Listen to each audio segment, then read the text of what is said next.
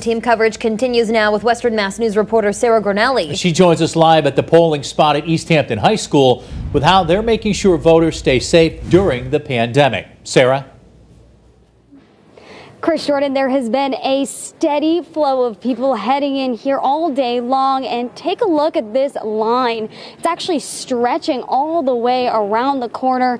Now, there are several safety precautions being put in place here. If you look closely, you can actually see plexiglass separating between the volunteers and the people who are coming in to vote.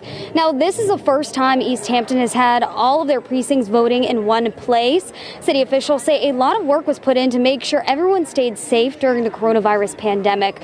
We're told every polling booth is sanitized before and after a voter used it, and all of their pens are sanitized as well. They have masks on hand if anyone needs one. And Western Mass News spoke with the clerk for Precinct 3, who says safety is their top priority. It's incredibly safe. We do a great job. We have great volunteers and staff that keep everything sanitized constantly. So when you come to vote, your vote will count and you will feel safe doing so.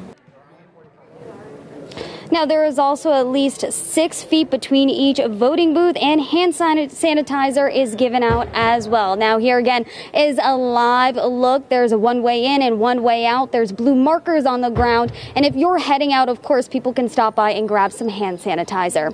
Live in East Hampton, I'm Sarah Gurnelli for Western Mass News.